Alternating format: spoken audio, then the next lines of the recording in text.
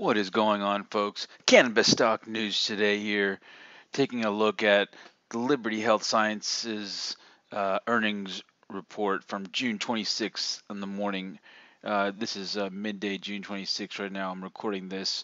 Here's the headline: Liberty Health Sciences generates 17.8 million Canadian dollars revenue in fiscal Q4.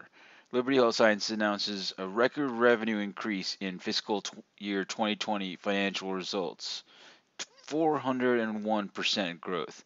Combined revenue for the year ended is $50 million.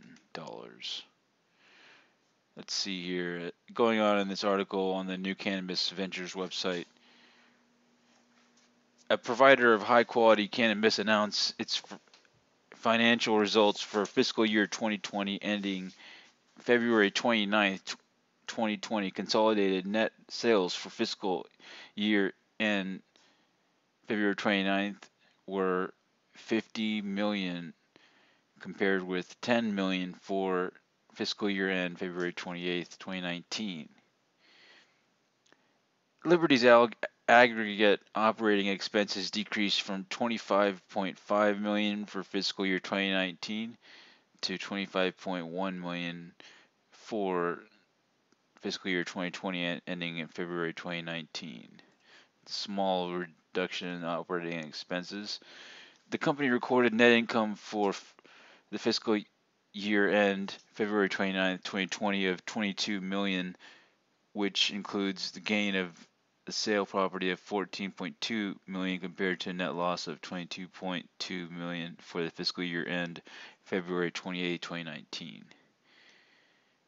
So that was an improvement, quite a big improvement there.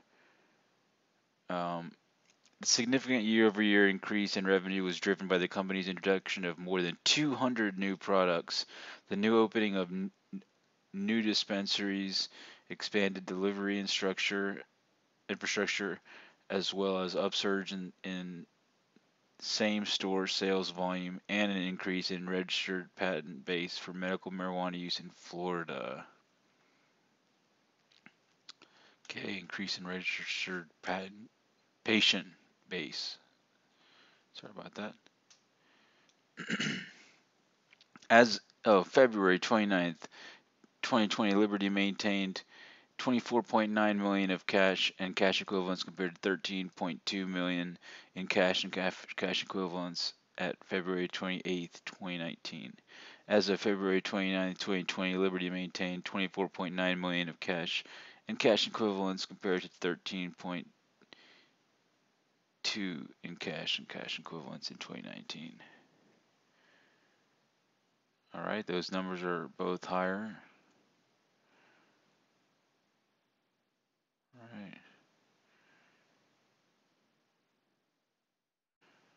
That looks like these two are a typo in the little website here because they're the same paragraph, but it's a good paragraph for Liberty. Liberty's product offerings include 11 outstanding quality brands, including Liberty Health Sciences, Zensient, Pretty Pistol, Papa's Herb, Mary's Medicinals, Pax, G-Pen, Lemon and Grass, Clarity, Dom Pen, and Honey Vapes. The company has made significant strides in maximizing efficiencies to achieve economies of scale and continues to grow in Florida while steadily expanding its dispensary footprint and product offerings. End of year fiscal 2020 proved to be the highest net revenue increase in company's history and reflects our customer loyalty of strength and of our brand, said Victor Mancebo, Chief Executive Officer of Liberty. All right. It says here, Liberty's continued growth directly ties to the strategic initiative we've set in place, which has been increasing our Florida production, retail base, and footprint, along with expanding our product portfolio and brand partnerships. We continue to work on innovative strategies that complement our expansion plans while at the same time provide our patients a more accessible medicine platform.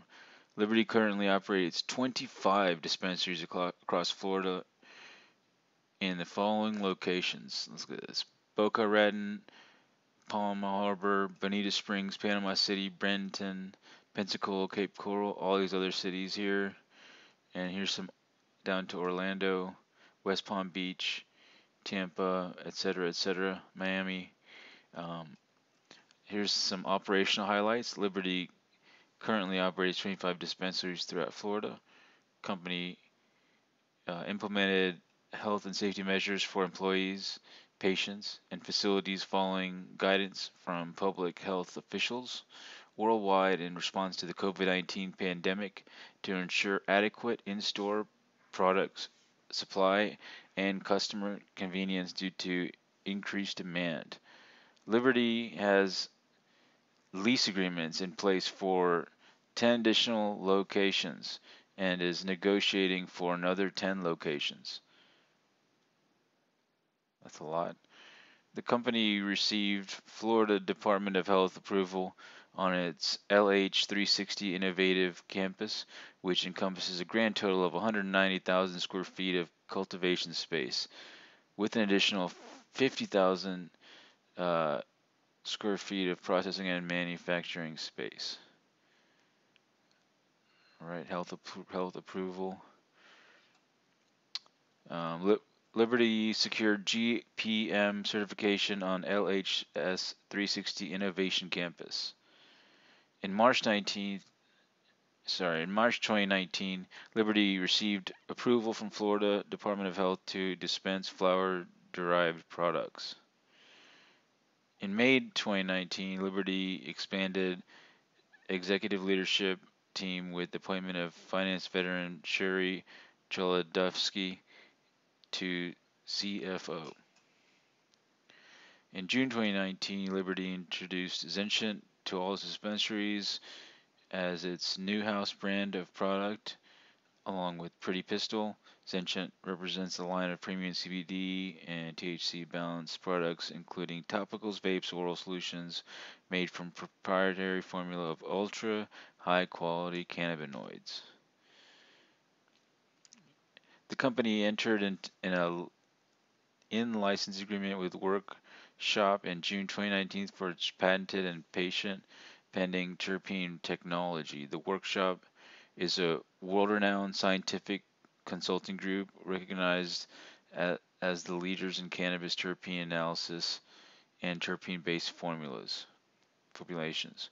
In August 2019, the company sold its Chestnut Hill Tree Farm site in Alachua County, Florida, and all its assets in Ohio. Liberty partnered with iHeartJane to offer real-time inventory online for an improved shopping experience. In January 2020, Liberty formally appointed Victor Mancebo as president and CEO as a direct result of Liberty achieving strong results under his leadership as interim CEO for 12 months.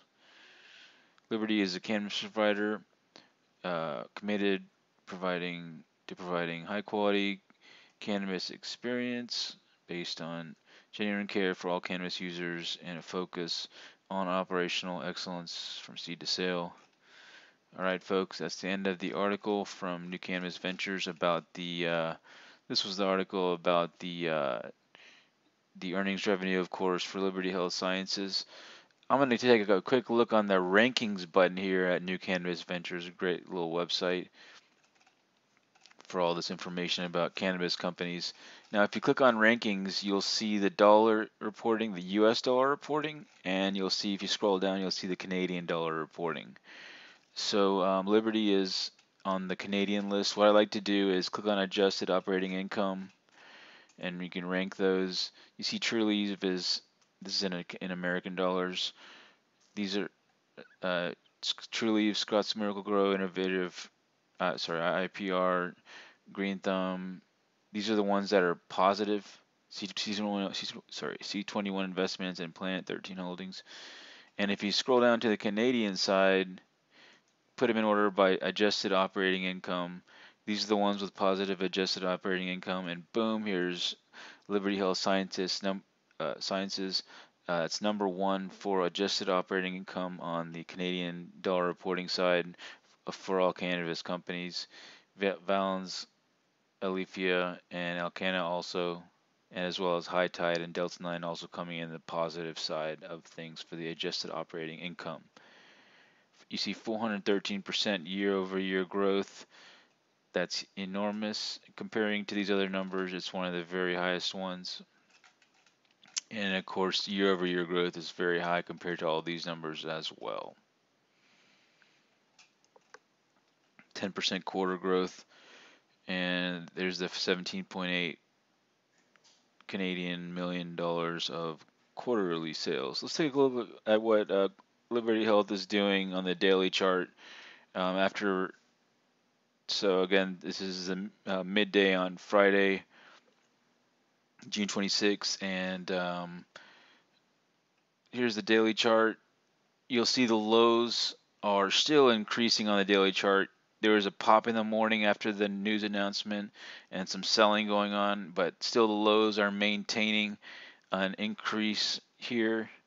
All right, I see three white soldiers on June 18th, 19th, and 22nd, and these three white soldiers are maintaining pretty strong. And I see these as a directional upwards arrow, folks. I'm wondering what the 1 hour chart is looking like right now, midday here on Friday. And you see it's just there's that big sell-off where it went all the way up to almost 41 cents, and now it's dropped down to 37.50. I think it's gonna hold a. You see that green bar just came in, so I think it's gonna hold this low 37.25 line. Um, Definitely, I think it's gonna hold 36.70. So I don't think it's going to drop more than another cent from where it's at, in my opinion, and I think it's going to shoot upwards. I mean, all these days are the lows are all getting higher, and that's our look at not Afria this time. We're looking at LHSIF, that's Liberty Health Sciences. The earnings report was very good, some selling, and we'll see how it goes with next week for Liberty Health Sciences on the charts. Remember to smash that like button and that subscribe button. This is Cannabis Stock News Today. See you next time.